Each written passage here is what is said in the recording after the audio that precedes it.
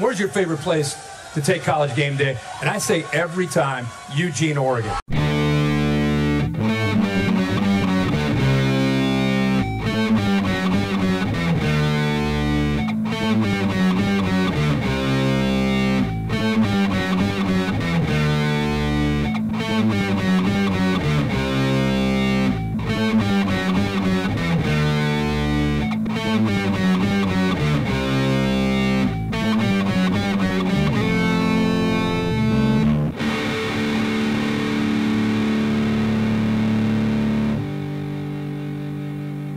Hello and welcome, Ducks fans. Where and whenever you're watching or listening, this is the OnceADuck podcast, where we bring you up to date with current and former University of Oregon athletes and give you never before heard stories about some of your favorite teams and moments in Ducks history. And Sam, you and I were at the game. I'm your host, Nick Cody, and all of you, almost all of you that have listened to OnceADuck, I think, came up, reached out to me at the Fresno State game and said, what's up? So that means you're probably already following us at OnceADuck or at Just Follow 61, or my man Sam at Samuel 101 TS. Sam, what was it like being back in Autzen Stadium for that first game in over 600 days?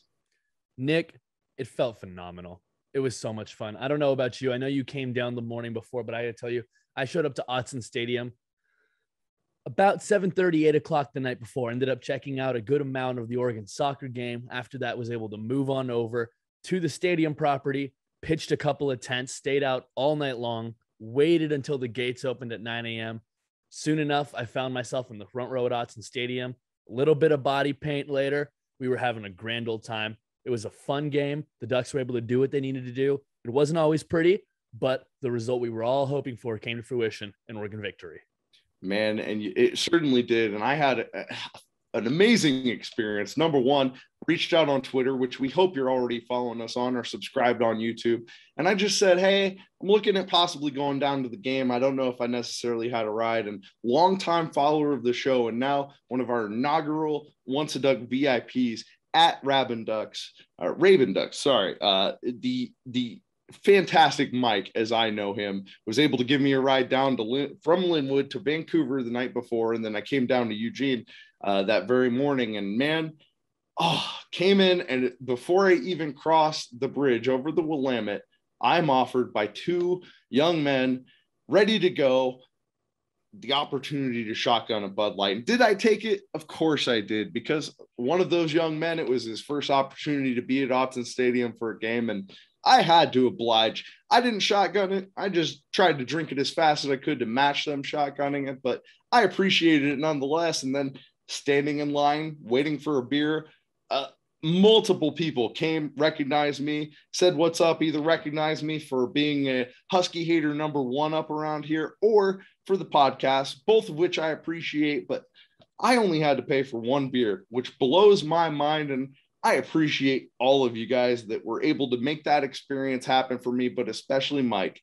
I am going to crown you our inaugural OnceADuck VIP member, and want to let all of you guys know that you can be an inaugural OnceADuck VIP through our new program we're offering. So we'll talk about that a little bit later in the episode, and also going to give you guys another review session like we talked about last. That's going to make another appearance. We're going to go into the film room, study some fantastic plays from Oregon's past.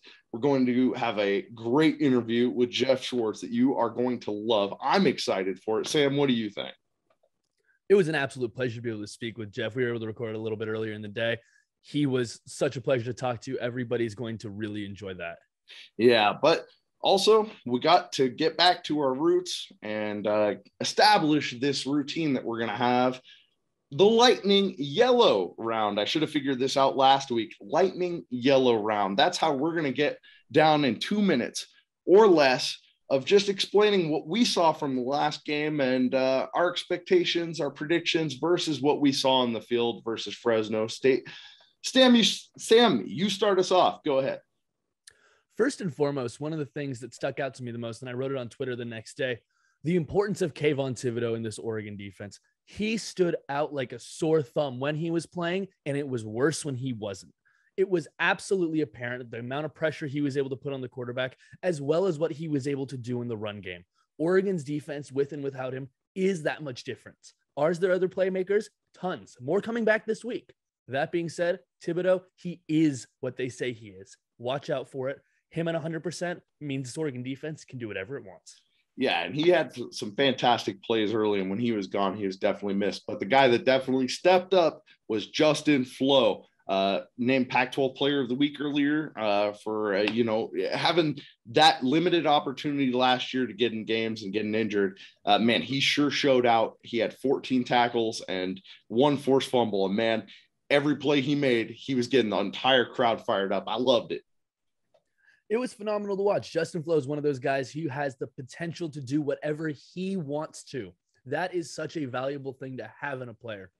Another place where I saw guys doing whatever they wanted to, the Oregon offensive line. They looked so strong and dominant at certain times in this game. There was pressure nonstop, and they were able to do well. One thing that impressed me almost more than anything, Alex Forsyth goes down, starting center. What is going to happen?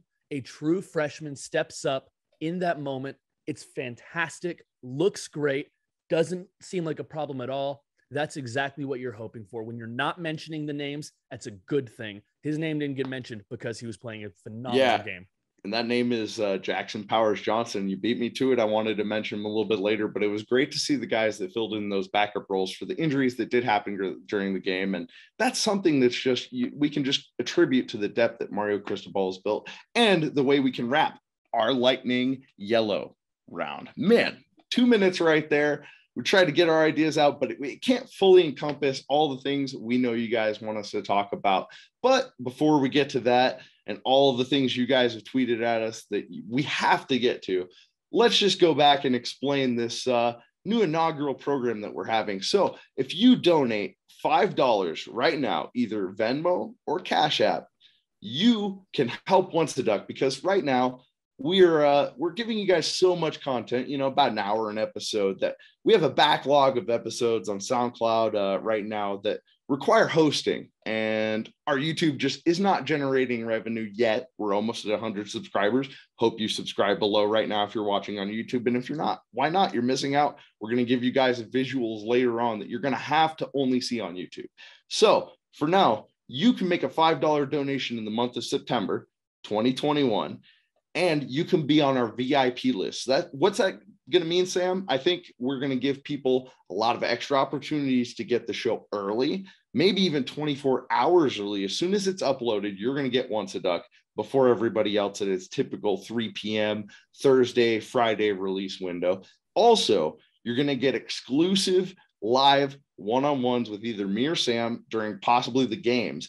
And it's going to help us generate even more revenue for our swear jar here, which every time we get full up with a significant amount, we will go ahead and get an item to raffle off to those VIP members specifically. Now, when we get into October, moving forward, we'll have different parameters for non-inaugural members, but get in now. We appreciate it if you support the show, and everything additional we get back is going to go right into the same area as the swear jar and give right back to making this show better. Sam, what do you think about it, and what's your appeal about this, and what do you have for the fans out there?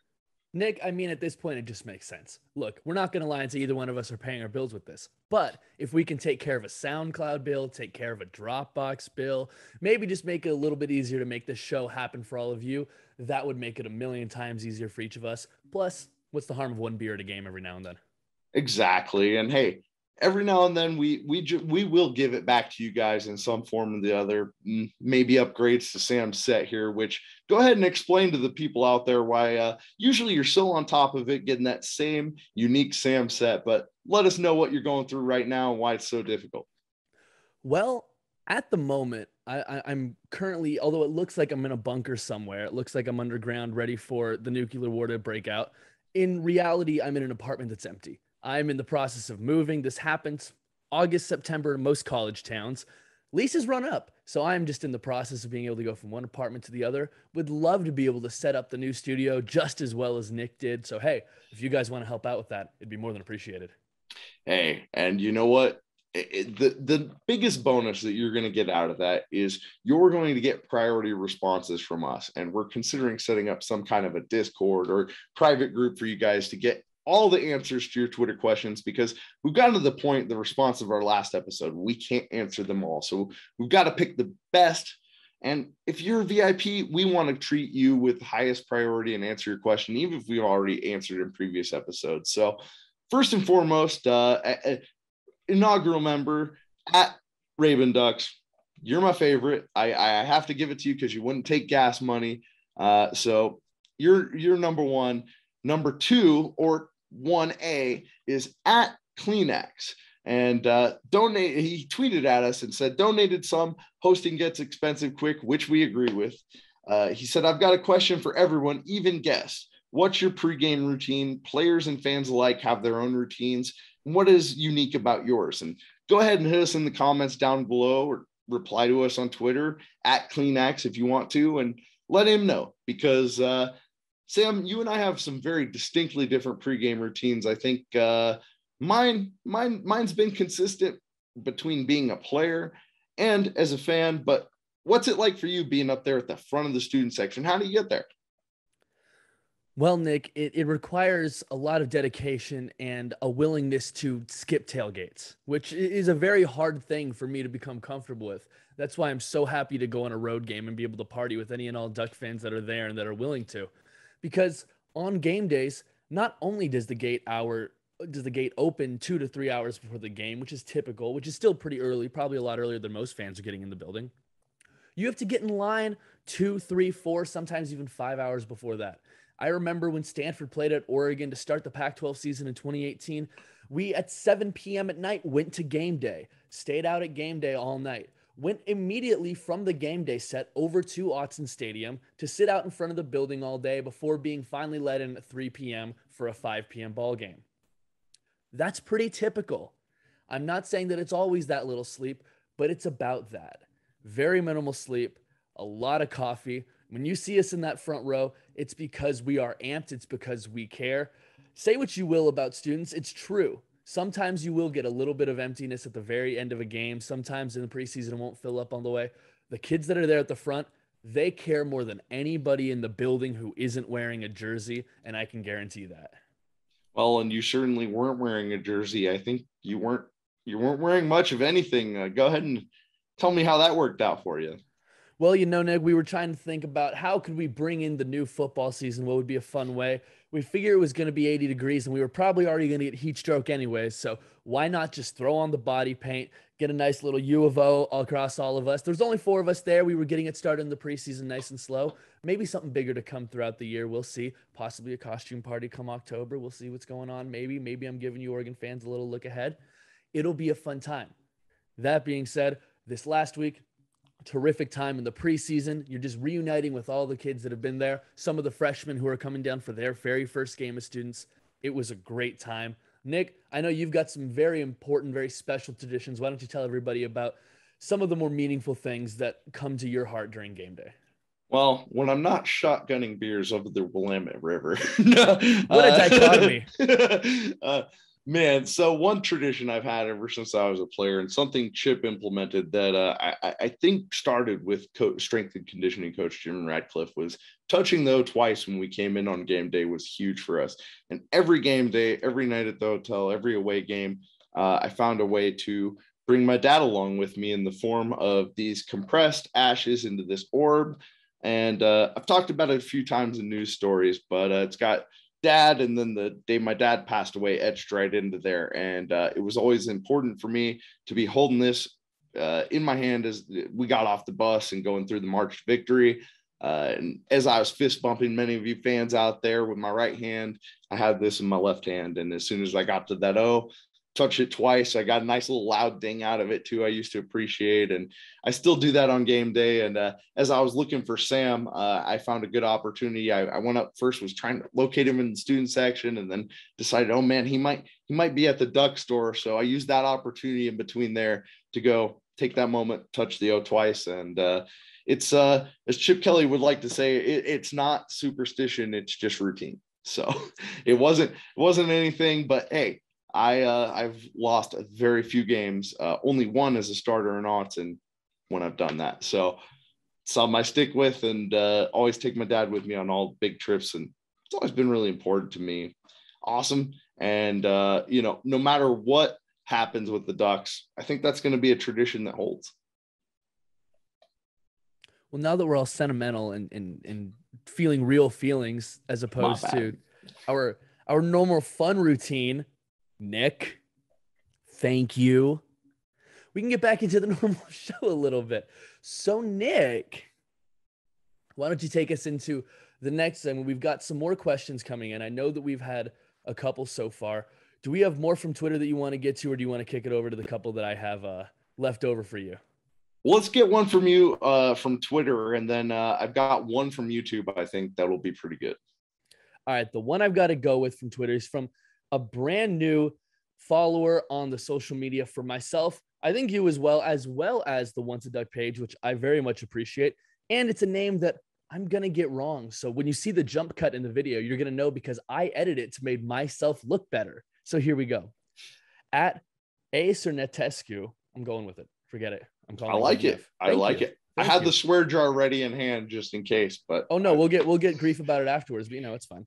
He asks a multi-pointed question that I'll take a run at, and then I'll leave it off to you. He says, everyone is saying that our staff looked terrible, and I understand it was the first game, but is the offensive line a huge worry against Ohio State? Also, can you guys please talk about the 2 suspended players and how they're impacting the Ohio State game? Thank you. Well, I'll take a quick run at it.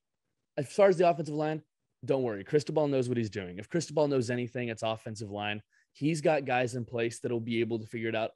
There could be obviously any potential issue against a team with the caliber of players that Ohio State has. You're going to have an issue anywhere on the field. They're that good of a team. It's going to happen. That being said, as far as Oregon's offense is concerned, I think we saw an exceptionally stripped down version of what the Oregon offense can look like. I think we saw about 3 or 4 sets all game long, offensively and defensively as well. I think Oregon did not want to put a lot on tape. A lot of people seem to be of that mindset, and I think that it makes a lot of sense to not want to do such. As for the 2 suspended players, look, it always has an impact when you can bring guys of that caliber back into the room.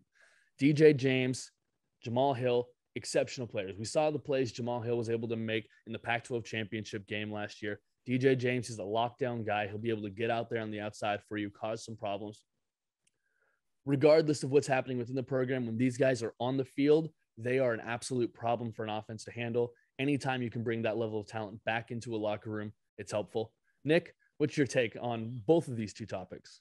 Yeah, starting with the offensive line, I think a lot of the things that I saw, especially more so on the replay on Pac-12 networks, which isn't the greatest. We'll get into that. But it's tough because Fresno State really threw the kitchen sink at our offensive line. It felt like there was movement on every single play. There were a lot of pass protections that would have been pretty normal week 1 issues that got expanded upon because the timing at quarterback and because of the movement, particularly a lot of twisting, a lot of blitzes combined with moving defensive linemen that picked off, our offensive line, and having that extra week to play against UConn definitely factored into that. And those were things that offensive line has probably never seen on tape before and is going to have to work through, but they worked through it. Wasn't all bad. And when you see the finish at the end of the game, the finish that we'll talk about later with George Moore that got the final touchdown of the game from Anthony Brown. I mean, that's the finish we need to start seeing from every single player that's out there on the field, every play. I think some of the times I saw from the offensive line, it was frustrating for me as a player because I've been there and I see my own tape, especially as a senior, like we talked about last week, where I'm not fully giving it my all. I'm jogging at the end, watching the play happen. And that's really not what you need. And we'll talk about it later when we go to our film study. But when you are really just balling out as an offensive lineman, you are going for any possible block you can get. You're not standing there watching. You are diving at people's legs, trying to spring that extra little block that takes something from a 10-yard run to a 70-yard touchdown.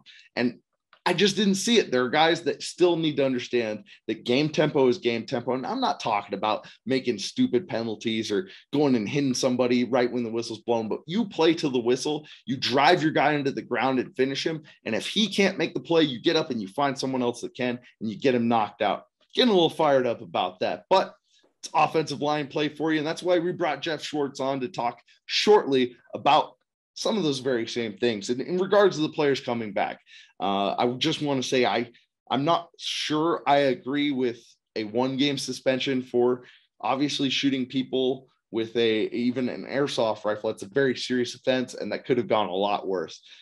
Ultimately, it's a good thing because our pass defense needed it. I felt very secure about our run defense. And early when we were getting pressure on Haener, which we still got to him, hit him sometimes late throughout the game, and props to him. Really, really tough quarterback, and probably the only former Husky I'll root for this season. But man, it was one of those things where, yeah, 2 more bodies out there I would like to see in the defensive backfield to hopefully get a better management on the passing game, because there were times where he picked us apart, and props to him again. Stood there in a tough pocket in a tough environment where a lot of quarterbacks would have folded, especially with the hits early and the turnovers early. But Fresno State gave us their all, and I think we got their best effort. And I think the team's only going to get better for it, and especially those backups that came in. The reps that Swinson got in this game, I got to say, are going to go a long way this season. And Thibodeau, he's got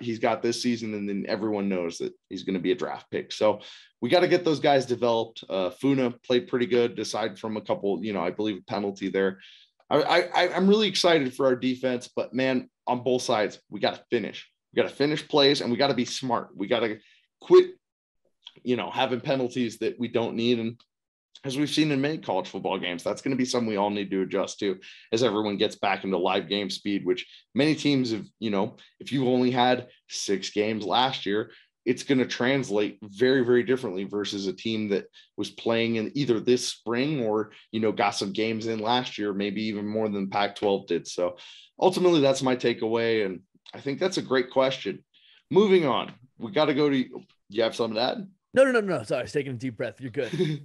Okay, awesome. I love those deep breaths. I'm going to have to take one before we go to our first big YouTube comment to respond to. And thank you guys for going and watching on YouTube. We hope you gave that video a like. Go back, watch the rest of our catalog, and subscribe so you get notifications about when we release new videos. But if you comment there, you might get priority if you're not a VIP. So something to consider. And we get a lot of great questions there so far.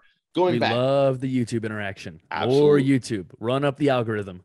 Dylan Thomas Finnegan said, "Hey guys, love the pod and the videos. Been binging leading up to this season. I don't know if it's been asked before, but this one's for Cody. I think Sam's actually more qualified for it looking at it. The uniforms. How are the combos selected? Is it player votes? Do the staff pick them, or does the equipment staff pick them?" So in my time, as Chip explained it, it was a Casey Martin, the golf coach, that was picking all our uniform combinations when I was actually playing. When I was a freshman redshirting, had no input. Supposedly, Bellotti gave the seniors the ability to choose the combos. I don't know how true that is. I didn't have the insight because I was a lowly freshman, just redshirting. But I liked all the ones they picked, so went with it. And I thought they did pretty well. But also thought, besides my redshirt freshman year against Utah, I thought Casey Martin did a really good job now. Sam, I think you have more insight into what's going on now. I mean, I can't sit here and claim I'm an expert. I'm no equipment manager by any means. From everything I've heard and everything I know, though, the guy in charge of football, Mario Cristobal, he could care less. It is not his concern. He went to Miami in the 90s. All they wore was orange and white. He coached at Alabama. All they wore was red and white. He doesn't care. That's not his concern. He's going to leave that up to his captains, his seniors, and of course, Kenny Farr. Kenny Farr, Oregon's head equipment manager, in charge of all of that fun stuff. He'll get together with those group of guys. As far as I know, they'll come up with their combos throughout the season. And you know what? If week 1 is anything to go off of, they know what they're doing. That was a beautiful combination to start the season. The yellow, green, yellow, it really never looks bad, but they absolutely knocked it out of the park. I think this week we're going to see something pretty special too. Probably a lot of white, I would imagine. They're on the road, but we're probably going to be able to see some other cool things as well. Yeah, I really enjoyed the uniforms and yeah, everything they've been doing. And hopefully we can get somebody in the design aspect, like former player Daryl Hawkins on the show sometime. But just looking in the future, so some guests we'd like to have on, but we'd still love to know who you guys would like to have on first. So let us know. Sam, I think we've got room for one more tweet before we get to our special guest. You got anything for us? Well, you know what? I got to give it up to my man, Hayden right here. Let's go with Hayden Abeln. He has a question for you. It is about the Oregon quarterback situation. This kind of let Oregon football Twitter on fire a couple weeks ago. I don't really think there was anyone who didn't at least throw their 2 cents into the mix. He asks, what are our thoughts on the Oregon quarterback situation after week 1? Did Oregon fans overreact? Was Twitter valid to freak out? What are your guys' thoughts? Nick, I'll let you kick this one off. Oh, man. Well, that's a tough one because as I believe our guest, Geoff Schwartz, will explain, I think the offensive playbook was very limited. I don't think we saw at all the amount of RPOs that Moorhead has really built into this offense. And we didn't see the tight end utilization I expected. We saw some fantastic blocks from some of our tight ends and receivers. And we really tried to establish the run. But the problem is Fresno State was selling out to stop the run and create disruption up front with their movement, with all their different gaps and pressures. And it was very, very interesting to watch how we responded to that. And I honestly thought Anthony Brown did a better job than most people are saying. And if you look at the stats, we really didn't try and challenge the defense downfield yet or through the RPOs, which could improve his stats significantly. Although I still felt at times that there were miscues in terms of timing that just felt unacceptable. When you're playing this style of offense, and I know a lot of people are very confused about calling it the pistol or kind of spread. There are a lot of options in this offense, and it's going to take a lot of watching this season to see which progressions we use. Saw about 6 run plays. I really liked how we utilized speed option and set it up, especially because that got us the game-winning touchdown. But it was very difficult to watch because we didn't put the quarterback in a lot of really easy pass-friendly situations. If you're running the ball and trying to establish the run on first and second down, you're got to be picking up yards, or you're going to put your quarterback in a situation where, 7th and long, or longer, 7 yards or longer on third down, that's going to be really difficult to pick up just in the passing game. And if you're already setting up, the defense to know what you're going to be doing, it was tough to see. And there were a couple, throws behind the line of scrimmage you just wish he could have back. And I think, honestly, if you saw the video with Coach Aliotti talking to him at the end, it really changed my mind about, do we sub next week if anything goes bad? I think we stick with Anthony Brown moving forward. And I honestly think give him more opportunities to run that set up and established instead of just read option plays. So there were a few times there where it felt like he was taking unnecessary hits, and that might have affected the throwing game. I want to see more runs that are set up that it's going to be a pull. The read option is definitely effective, but there were times in my offensive days with Coach Kelly that we had established quarterback runs, and I think he is really set up for some of those. I think it's a very good point, Nick, and I think that is a place in the game where Oregon can definitely utilize a guy like his talents. I think if we're going to talk about the Oregon quarterback situation, you just have to be frank. The reason Anthony Brown is playing is because the coaching staff realizes he presents the least possibility of catastrophic mistake. Yeah. And that's an okay thing. It's okay to be in that position to say, we have such terrific guys in the backfield, such studs up front, such talent on the outsides, that we just need somebody who's not going to fuck this thing up. And I think that that's a very valid idea to go into a game with. You've got tons of talent on the bench. You've got worlds of possibility to come. But for right now, what do you need? You need the guy who's smart, who's been there, who's had to make these decisions before, and who's probably, when it comes down to it, gonna pull that ball for himself, scamper 20-something yards, and get into the end zone for a game-winning touchdown. That's the kind of play you want your starter to make. After the game, you mentioned it. He talked with Coach Aliotti, and that meant a lot to me. It showed me a lot, and it showed me a guy who wasn't content with his performance. That's what means something to me. When you have a guy who can go out there and make these decisions and go out there and do what he needs to do, but also looks at himself in the mirror at the end of a game and says, I need to be better. If this team is going to be better, it needs to be me. I love that. That's who you need leading you into battle. if nothing else, maybe the guy who's starting isn't the guy who's going to throw it absolutely the furthest one, absolutely the fed. Maybe it's the guy who's going to go out there and play the best football game for you. I think that's who's starting at quarterback for Oregon. Yeah. And we'll see how things play out at Ohio State. But I honestly think if you can keep him safe and upright, but still manage to get those yards we need to get from the quarterback position out of the run game, it seems, he's going to be someone we're going to have to stick with. And until otherwise, then you put in subs. But I think you stick with him for now. And, honestly, besides, as we came out of shout, the turnover right there at the fourth quarter was a little, other than that, I thought he did a good job protecting the football. And honestly, there were times I wish he ran more where, he might have taken a throw that he just hesitated a little bit on before when he could have just scampered for an easy first down. So, well, we're not the best experts at breaking it down. I know we're going to give it a try later, but our next guest, man, he sure knows how to break it down, and can't wait to hear from Geoff Schwartz. Joining us now is former Duck Geoff Schwartz. And earlier this week, you announced in addition to your podcast, you'll be back with Fox Sports. Congratulations and thank you for joining us. Yeah, thank you. Yes, I'm glad to be back. We're doing some college football action as well this year. We got a big game this week, so I'll be diving into Oregon State, and we'll have a lot of fun with as usual. Yeah, in addition to your podcast and all the other great work you do, one of the things I love that I'm trying to incorporate in this show is some film breakdown. And when you bust out the spoon, there's nobody like it. What really got you into breaking down film for just the average fan? Yeah, well, part of it was I was tired of seeing people on Twitter really not understand offensive line play more than anything else. It's a position that unless you play it, it's really hard to understand. Unless you dedicate your entire life to studying, it's hard to get. Like a guy like Brandon Thorne, who didn't play offensive line, but he has dedicated his life to the position. I mean, that he knows what he's talking about, right? So that is why I like doing it. But I like teaching. It's fun to teach about the game, teach what's happening, and I think I do a good job of trying to do it in a way that people can understand and give them some inside information without being too wordy or too technical.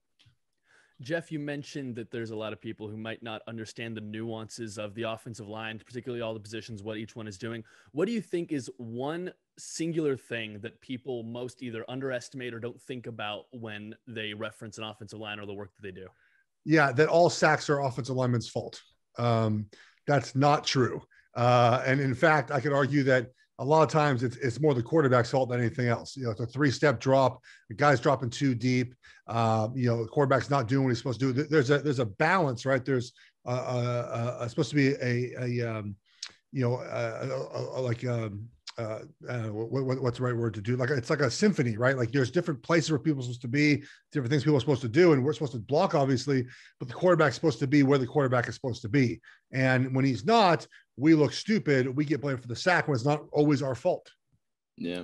When you first came to Oregon, what was your understanding of offensive line play in terms of technical ability, and how did Coach Zoom and Coach Greatwood really bring you and bridge the gap to where you got to the NFL and then furthered your understanding there?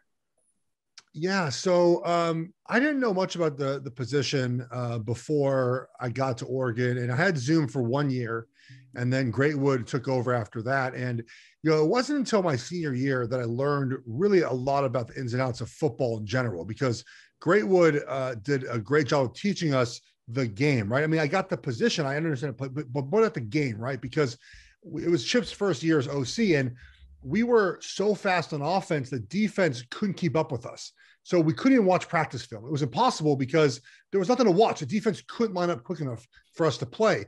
And so we spent all our time studying defense, studying safety rotation and where linebackers are at and the hash mark and why that matters and things like that. So I felt that I had a much better understanding of the game around me, which in turn makes you play faster, right? If you know what a linebacker is going to do at the snap and you're supposed to block him, kind of important, right? If you know where a defensive lineman is going to move before the snap and you got to block that guy, pretty important information. So I learned a lot of it my senior year when I was really allowed the opportunity to learn what's going on around my position.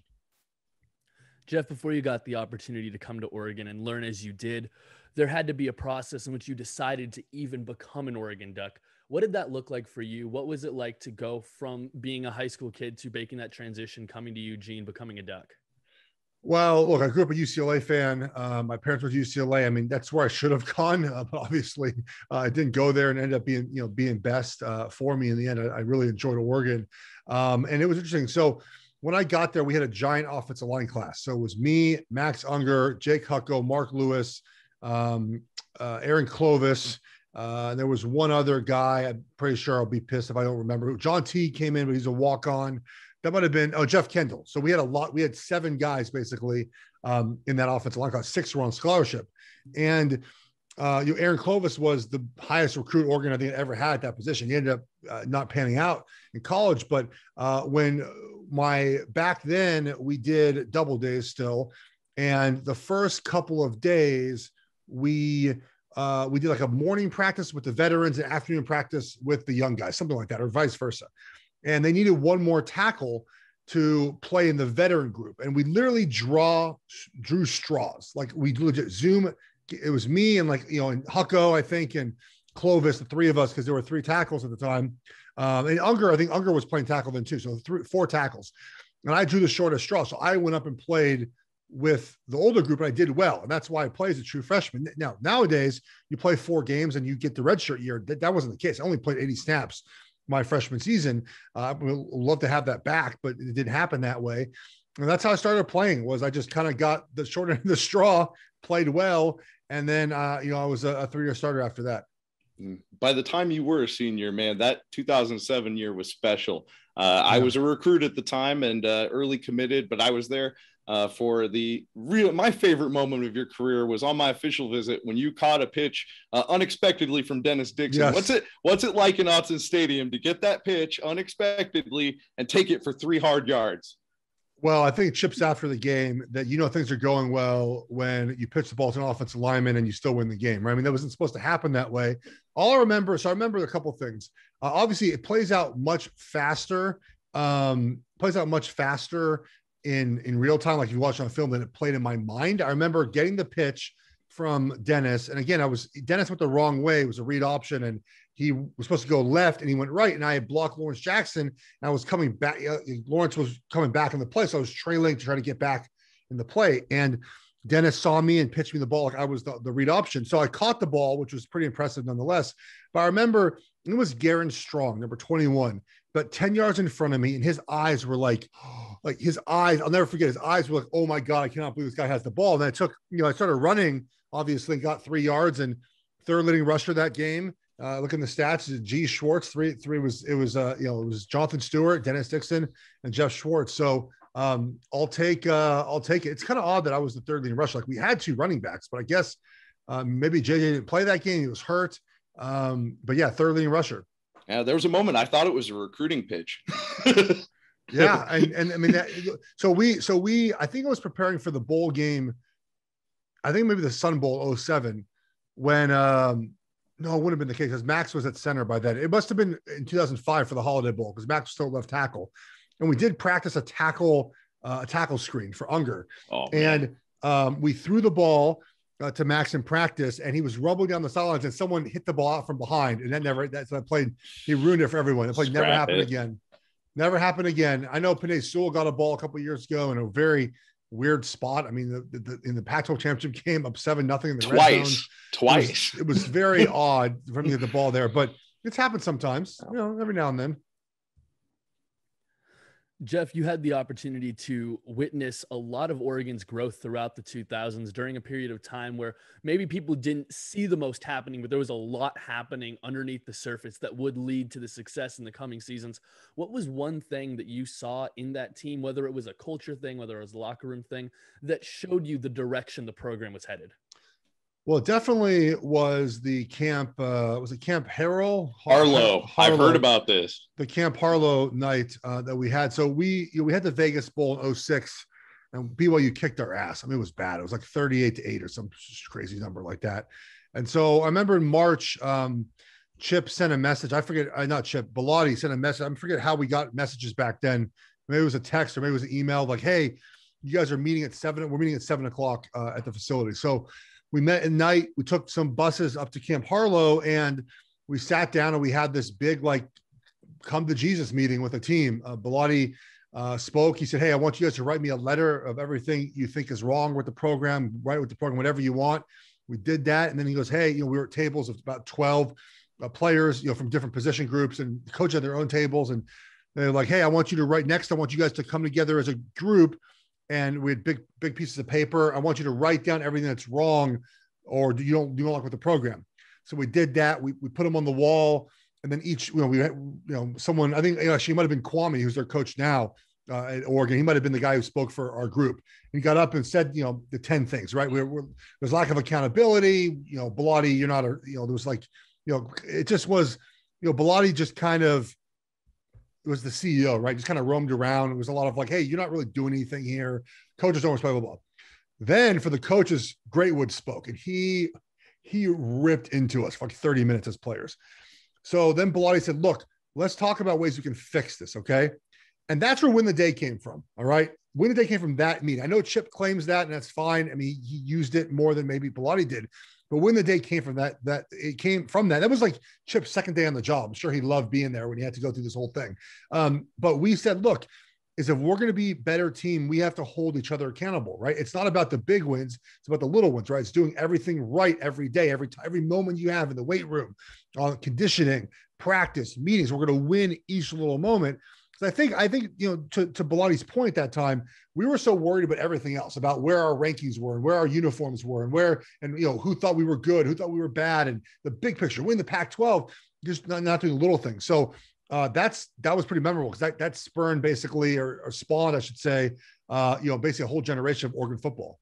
Yeah, and former OnceADuck guest Josh Schwartz kind of mentioned Camp Harlow, but definitely didn't go into that detail. That's amazing to hear. Oh, Shergy. Oh, boy. Going into your senior year, that was really a process that come to Jesus moment showed immediately. The first game against Houston, you guys came out rolling, and then the second week, a play we're going to diagnose a little bit later in the film room.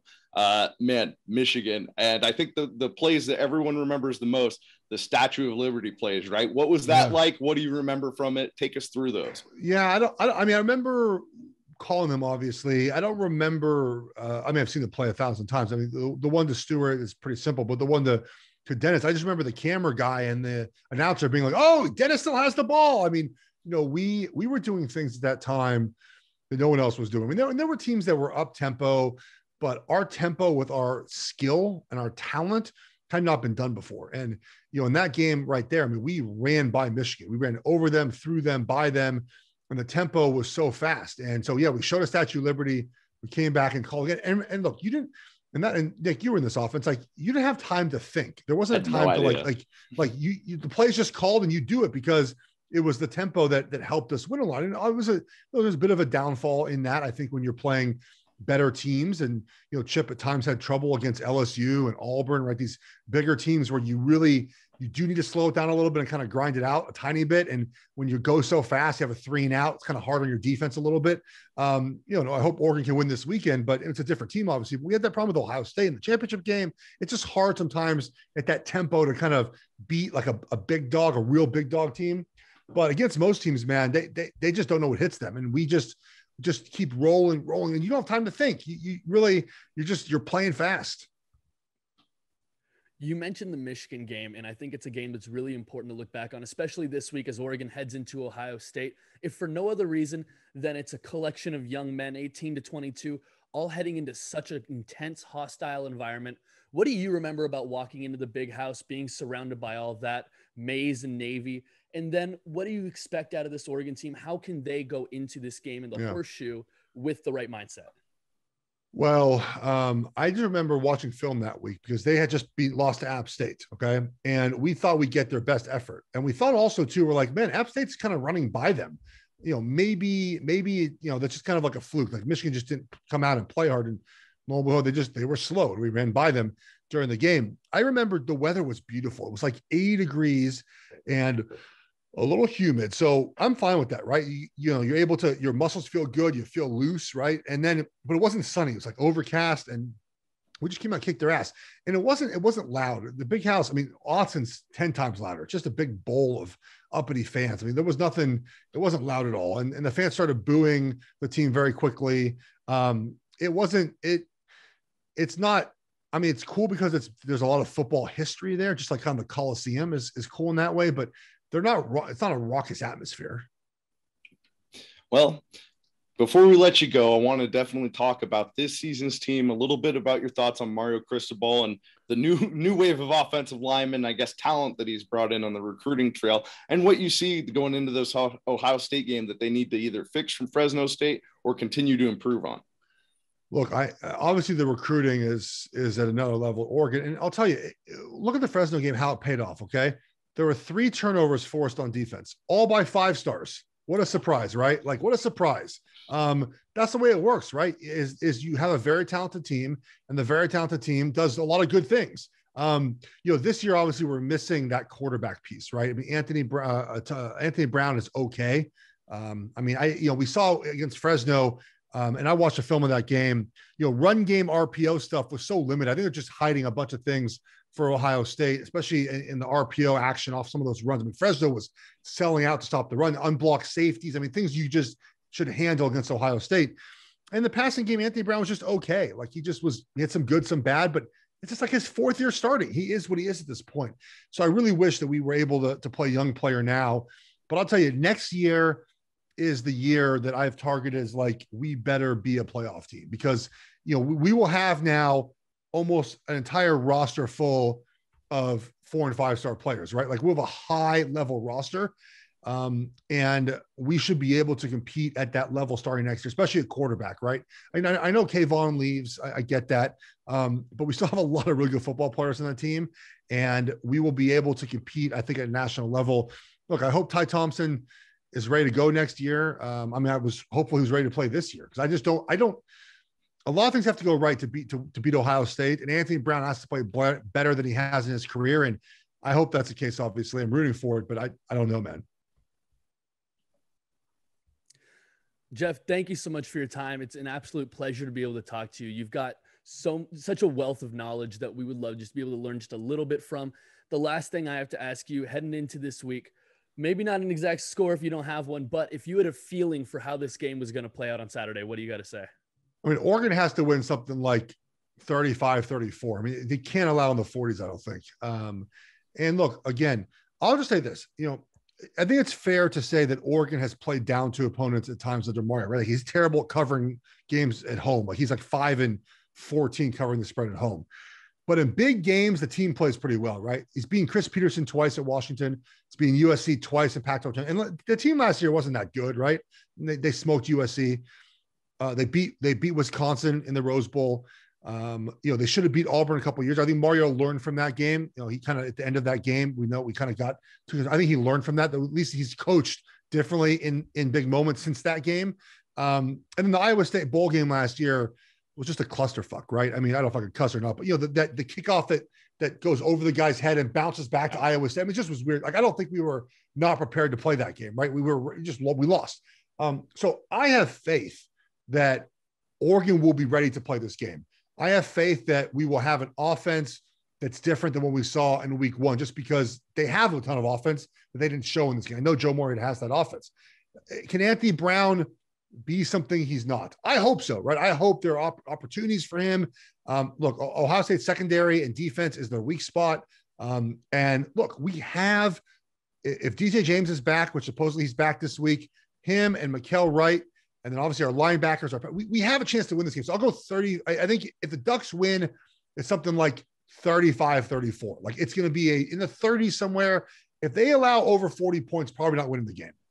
Wow. Well, you heard it there first, folks, and he's smarter than you. So you need to be following his podcast follow him on Instagram. That's my favorite. You're going to get the best highlights, not just in football. Thank you. But football applied in real life. Thanks for coming on, Geoff. And once a duck, always a duck.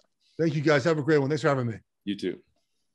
Man, that might have been my favorite interview we've had so far, except, well, between Geoff and you, I think we've got a couple contributions we need to make to our swear jar here. What do you think?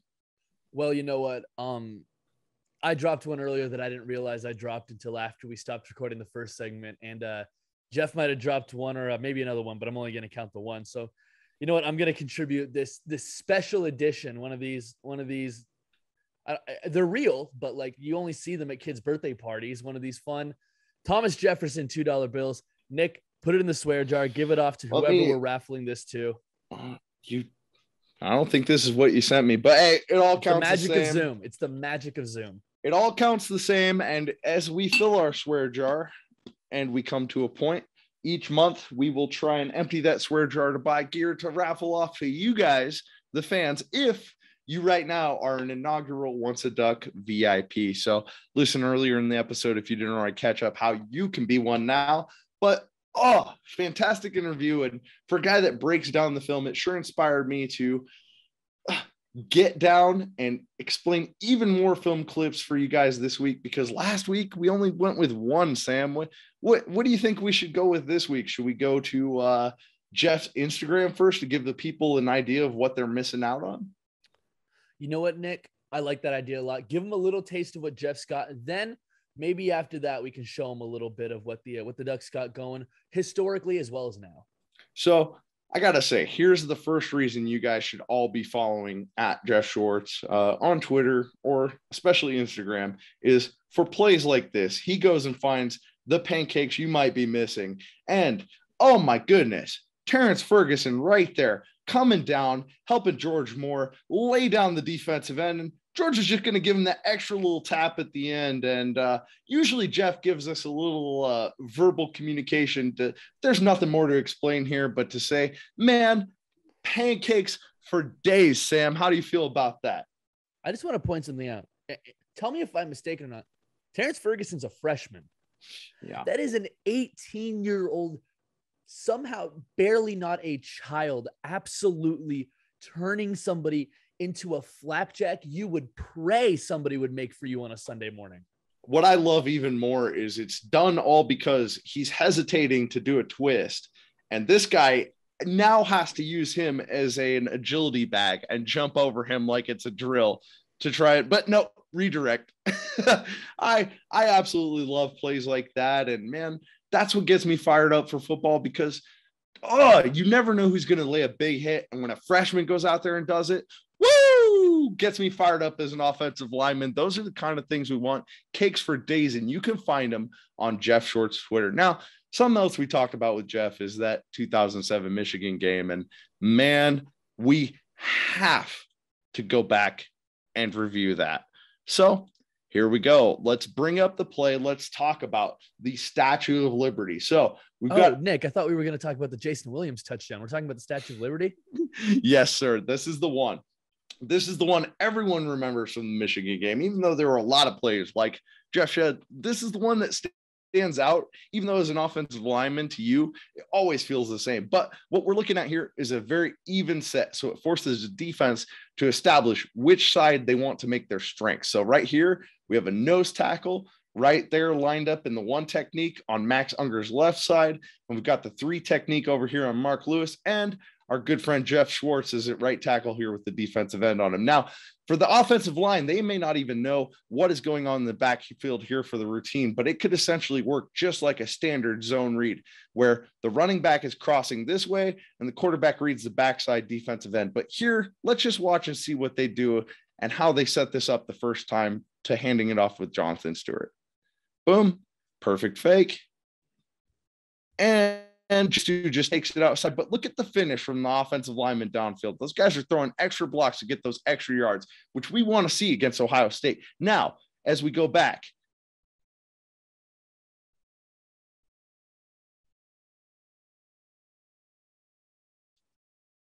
I love that Schwartz is taking this defensive end and making it so that we're reading one of the linebackers and keeping our quarterback safe on this route here. But go ahead. It gives him that extra little bit of time. And I think, Sam, you have a very important defensive player for Michigan you'd like to point out. So I'll let it roll.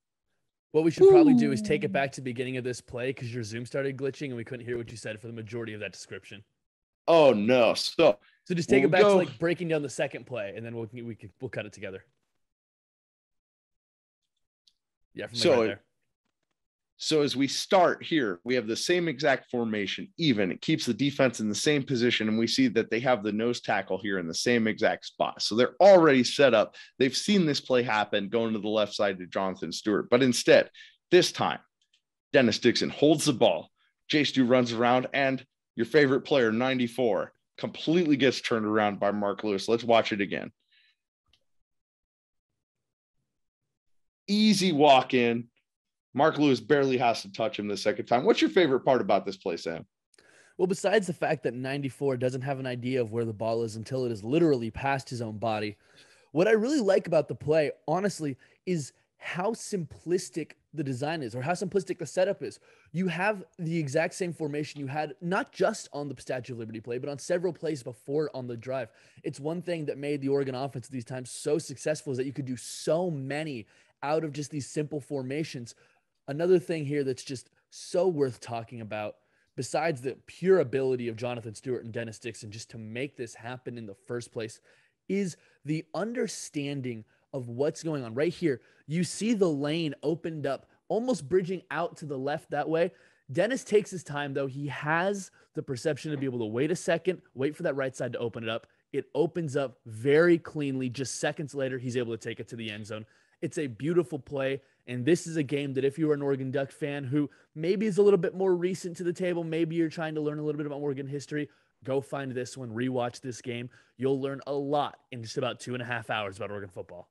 And what I really love about it is, look, and Chip used to teach us, is if the pull is there and open, whether the running back is going behind you for this fantastic fake by Dennis, or if he's coming in front of you like a typical mesh on a zone read, look, all the quarterback has to do is pull the ball. And if this one-on-one opportunity isn't a broken tackle for you, get down.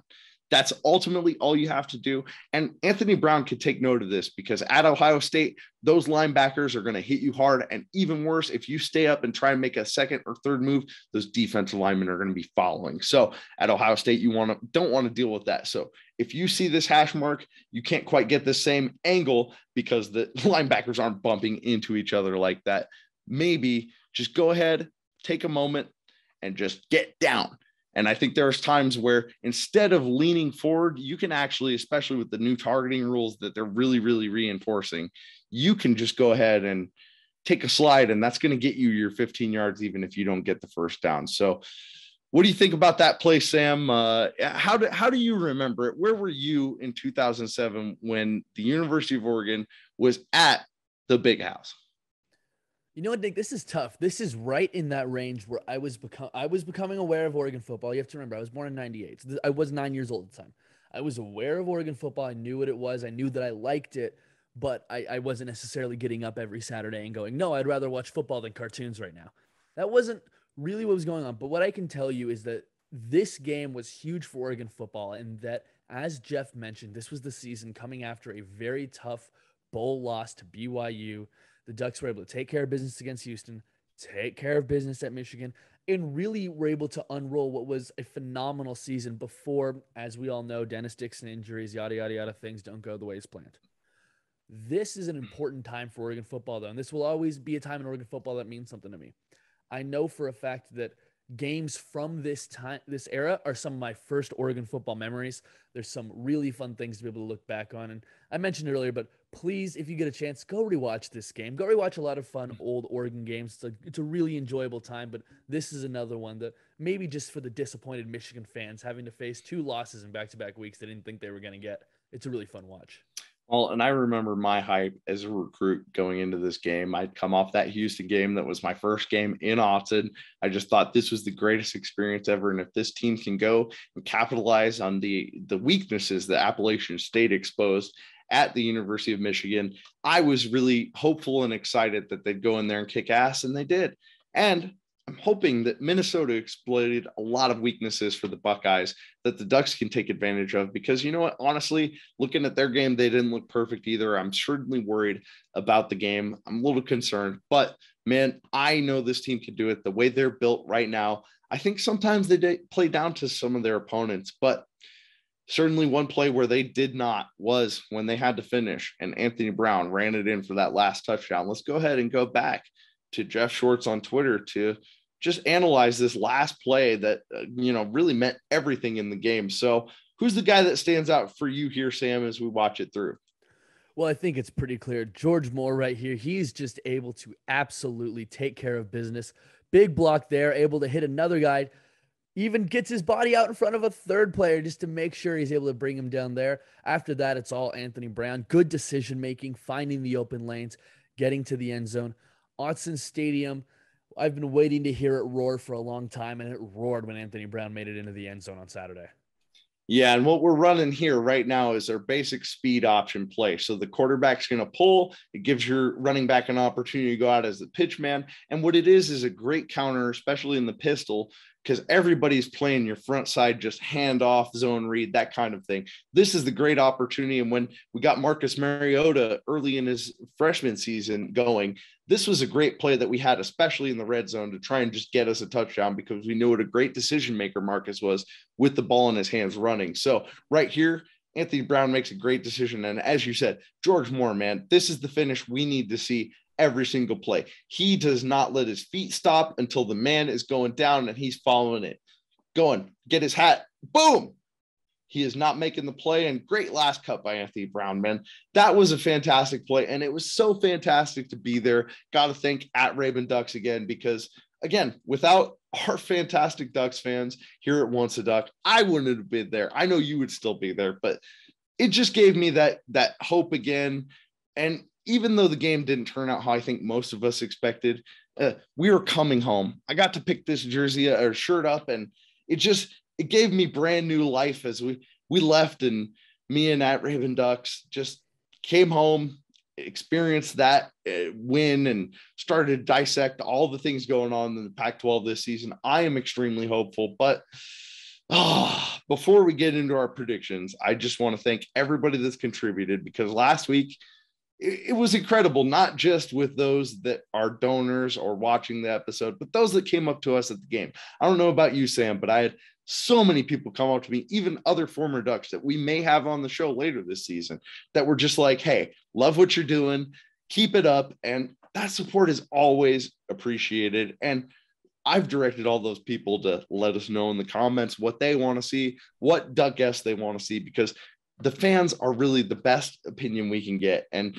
that's who we are here to serve. That's what we're trying to format our show for. And if you like our show, just subscribe, share with your friends, like everything you can do to contribute. It's appreciated tenfold. Nick, you're absolutely right.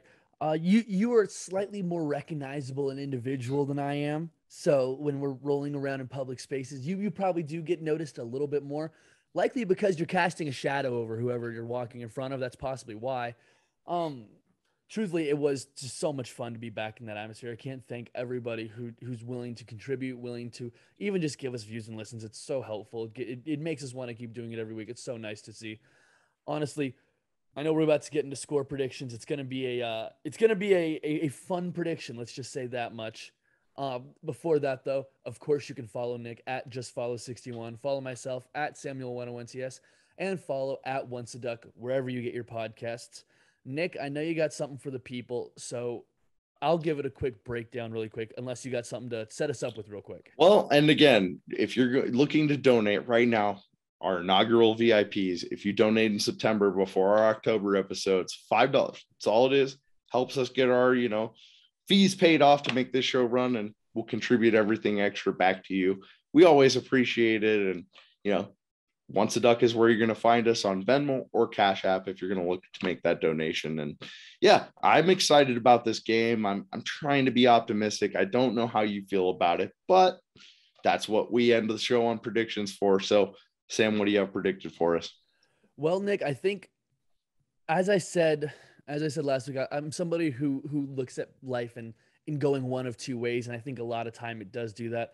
I think that this game isn't unwinnable by any means for the Oregon Ducks, but truthfully, it is a game that's going to be very difficult, and I think something that's very true is that if Oregon wins this game, and it's something you brought up earlier, it's going to have to be ugly. It would be ugly if Oregon were to win this game. I think that the version of reality that I think we see is one where Oregon maybe isn't as lucky, but I think it leads to a phenomenal football game. I think we're going to get one of the best football games of the college football season. As Geoff mentioned, Oregon's really good at playing up to opponents. I think Ohio State might just have a little bit more experience in these big games. I'll give it to them 41-35. I think it's going to be a really good ball game. One thing I will say, if the Ducks are going to win this game, it's going to rely on one guy with special teams, Tom Snead. He was on the Ray Guy Award list for week 1. He played a phenomenal game, including a 56-yard punt. Field position is going to be huge. If the Ducks get a win, that's going to be exceptionally necessary.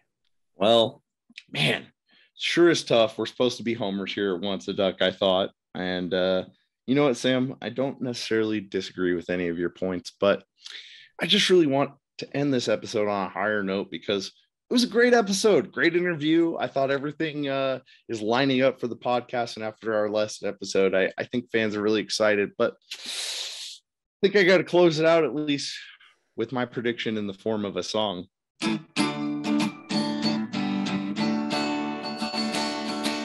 Sam sees a bad game arising.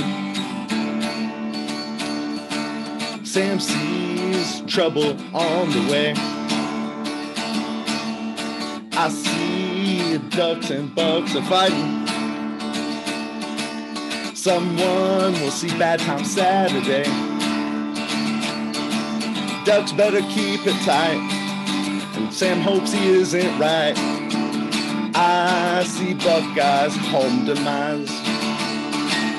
Honestly, we're going ugly game. Ducks win 17-13. I apologize for being out of key. I can't sing. I can't play guitar, but I can make predictions. Ducks win it in the horseshoe. Go Duckies. What do you think, Sam? Nick, I hope you're right.